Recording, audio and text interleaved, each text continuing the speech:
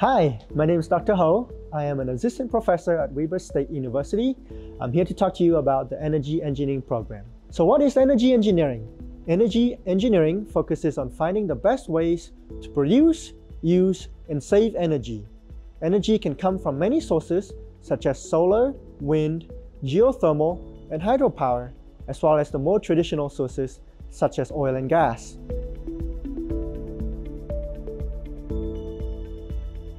The Energy Engineering program at Weber State teaches you all aspects of energy engineering.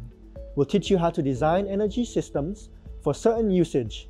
You'll learn how to account for energy usage, how intense that usage is during various times of the day, and how best to make it efficient for the future.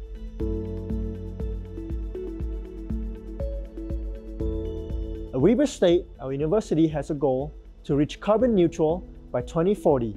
Weber State leadership has been developing energy-smart buildings here on campus, where the energy usage is state-of-the-art. We have won many national and local awards for our smart buildings. These energy-smart buildings are part of the energy engineering program, so students can see firsthand what it means to be an energy engineer.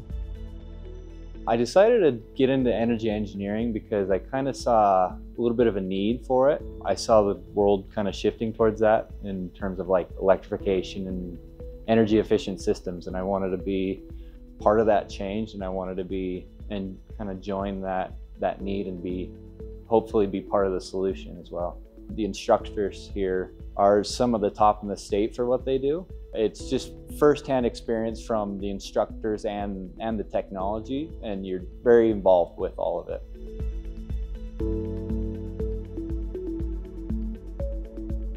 Some of my favorite things about the energy engineering degree is just how well it's integrated into the campus. Weber State has a really amazing energy management program. They do really good about incorporating energy projects here. So they've got really good infrastructure, some of the buildings here and some of the technologies. I feel like they're kind of pioneering some of the newer stuff.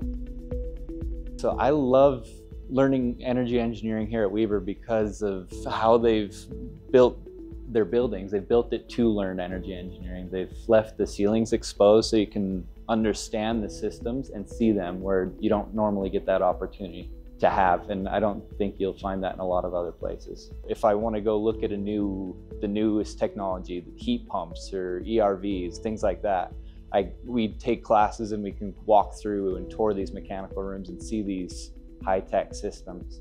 I'm proud to say that these buildings are like living labs for our students. We have lots of sensors and measurements to see live data on how much energy is being used in every single building on campus. We have these smart energy systems to teach you how to design an efficient energy system.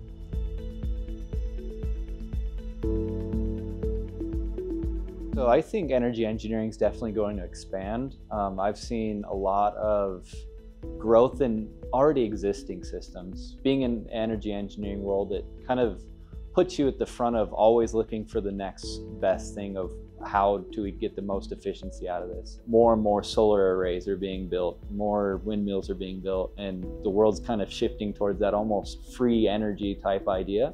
And so that's really cool to help integrate those more efficiently into today's grid.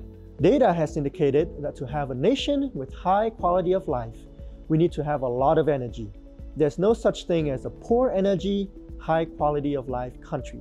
If you want to find more about energy engineering, please go to our website at weber.edu.